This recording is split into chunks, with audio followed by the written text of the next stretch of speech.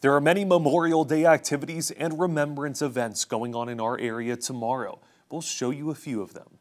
The Chico Cemetery and Glen Oaks Memorial Park Cemetery will be hosting events tomorrow. Hundreds of American flags will be placed at both cemeteries, and the Chico Cemetery there will be symbolic wreath layings, music, and a horse-drawn hearse. And at Glen Oaks, there will be a bagpipe ceremony, guest speaker from an Iraq War veteran, that is. And the Chico Cemetery event starts at 9:30 and Glen Oaks starts at 2 p.m.